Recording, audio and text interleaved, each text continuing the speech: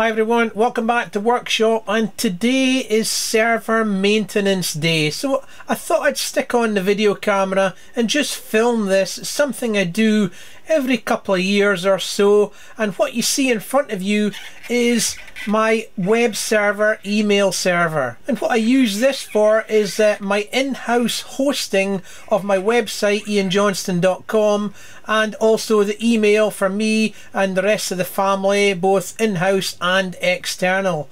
And this small Lenovo ThinkCentre M920q I use for the server itself. It's running Microsoft Windows Server plus a whole host of software that I use to manage all the domain names that I have, and also to point those websites to the correct area on the hard drive, keep them separate, etc, etc. Now I do actually like to have a spare PC just in case the primary one goes down, and for all these years that I've been running this server, I do actually have a spare PC. However, I just recently commandeered that for a different function, i.e. my Home Assistant box. And that left me without a spare. So actually this is the spare, which I've already labelled up as server 2, the other one being server 1. And what I like to do when I buy these units is give them a good test, restore an image backup of the original server 1 PC onto this unit here, put it into operation and double check that it works. However, this unit here is a little bit different to my server 1 unit in that the configuration of the back panel is a little bit different. Specifically, this port here, this is a customizable port. You can option that when you buy them, and on my unit I've got a VGA connector and a serial port, and obviously this one doesn't have that. So what I need to do is open up this unit and change out this back panel here for the options that I've got in order to make it identical to the server 1 box. But first, let's go over to my server cabinet and just take a little look at what I'm running right now. So there's the two existing units. The one on the left is server 1, and the one on the right, well, that's my Home Assistant box. And off to the right, you can see a couple of fibre converters there. That's because the workshop is actually remote to the house. It's actually an outbuilding, and I've got a feed from the house where my pfSense box lives, my modem router, out to the workshop here via 2 fibre links, and of course I do need to convert them back to Cat5 in order to get them operational with my network switch, etc. And yes, the 2 PCs are upside down, that's just how I installed them. And whilst we're in here, I've got a 10 gig network switch. It's unmanaged at the moment, and I've got a smaller 8-way 1 gig switch. That's a managed switch which I've got a configuration on in order to keep the web server on a different IP range from the rest of the LAN. Okay, and here is the new module. You can see the VGA port there, and there's a little circuit board off the back. That's actually a display port to VGA converter IC right in the middle there. And we've got a serial port as well.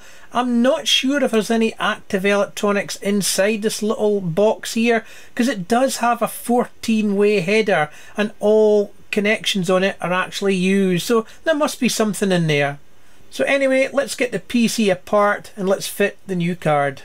So getting the PC apart is quite easy. There's a large screw in the back, just a single screw, and that allows it's always a little bit tight. Yeah, there it goes. Oh. There it goes. I'll just sort of slide the 2 halves apart, and the front cover comes off, revealing the insides. And down here is that existing panel which I need to remove. So there's a couple of screws to take off first. One on the back and one on the side here.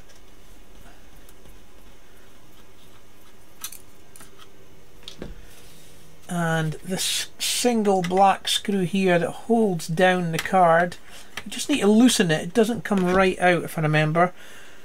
And it's just a case of wiggling it out, and there it goes. And I can bring over the new card. First of all, get the connector in place. There it goes. And I'll put in the fixing screws. And the header for the serial cable is right down in the corner there. Now whilst we're in here, just like to point out the hard drive situation that I've got. I've got two drives in this unit, a drive C and a drive D effectively. This one here, this 2.5-inch SATA SSD is the drive D. The drive C lives under a panel in the back here, just a slide out panel. And there it is. That's a Crucial P5 M22080 SSD. Both drives are 256 gig, more than enough for a web and email server.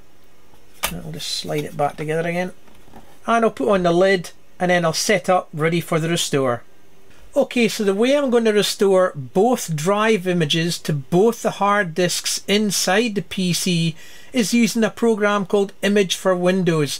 I've been using Image for Windows for donkey's years, and it's my much preferred method of backing up an image of the hard drive in order to restore it later on down the line. Now, Image for Windows is a Windows app. You just install it like any other app on your PC, and then without having to put the PC or Windows into any mode or anything like that, you just run the program and back up an image of the partition or drive that you select, and that will save it down to a single file which you can then copy off the PC and store away elsewhere. So I've got both the images for drive C and drive D just put onto this external USB SSD, and I can plug this into the PC and restore from here onto the drives within the unit. However, you don't need to install Windows. You can do this with completely blank drives within the PC itself, and the way you do that is using a bootable USB stick. And there's a copy of Image for DOS on here. It's the sister product to Image for Windows, and it comes with it. And basically you create this bootable Image for DOS USB stick, put it in the unit, boot to the USB stick, and that will bring up Image for DOS on here, and then you can restore from the image onto the hard drives. So let's get started with that now. So there's a USB slot on the front of the unit, so I'll just use that for the Image for DOS, and I'll plug in the external drive with the images on it round the back of the PC. There we go. And then all I need to do now is power up the PC and boot to that stick.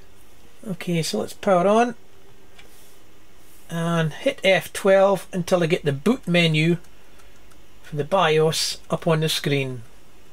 And we've got Lenovo. There we go, got the boot screen.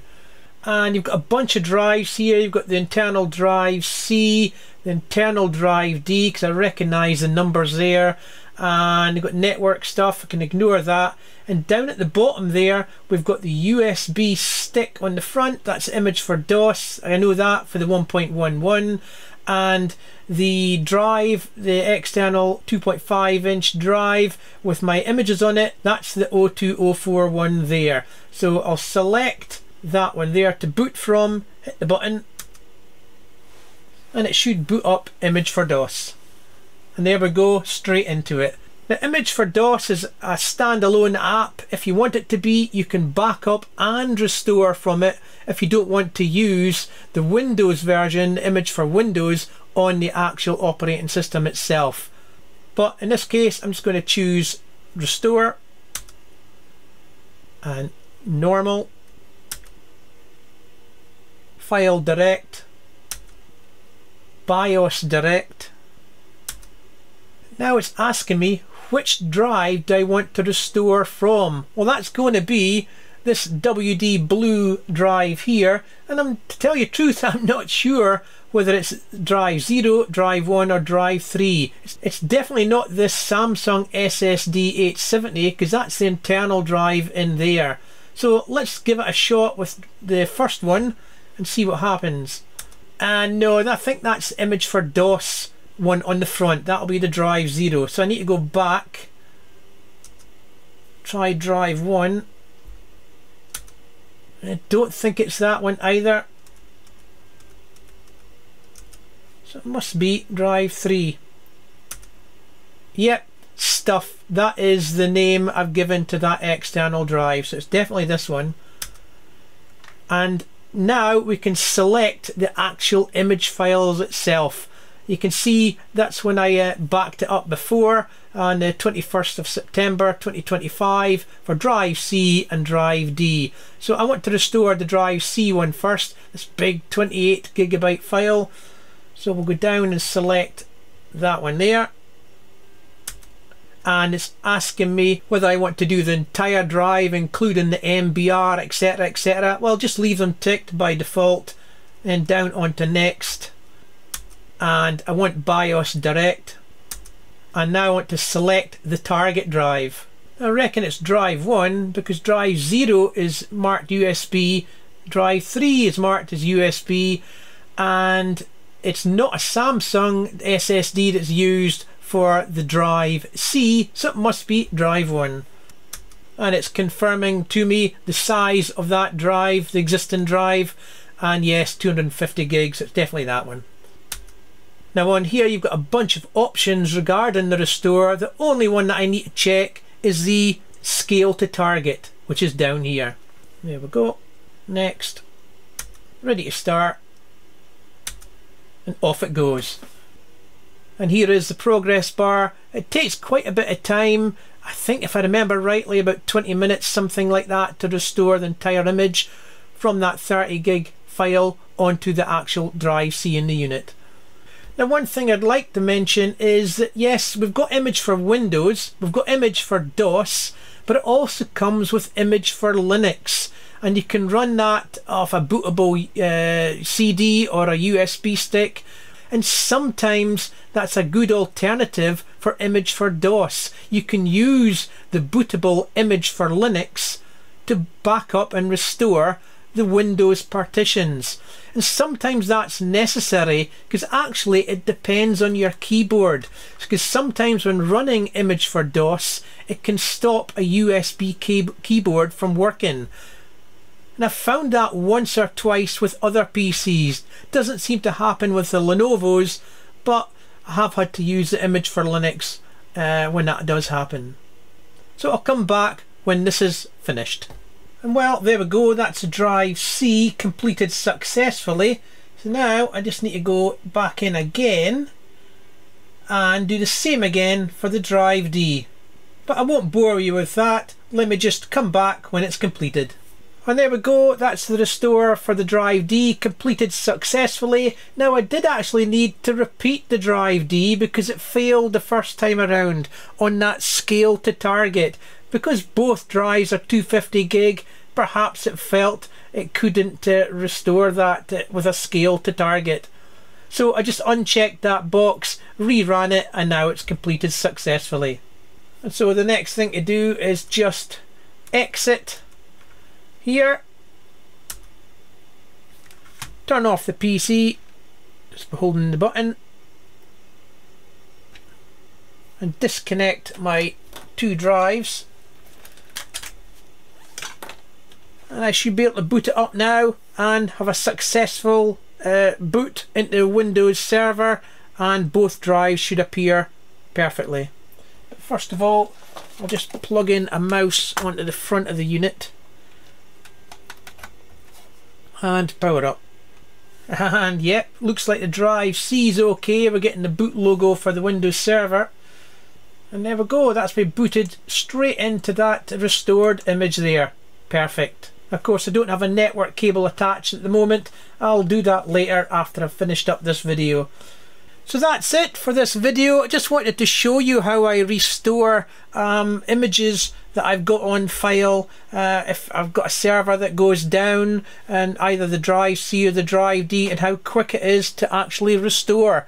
That took about half an hour, about 15 minutes for each drive, and it's up and running there.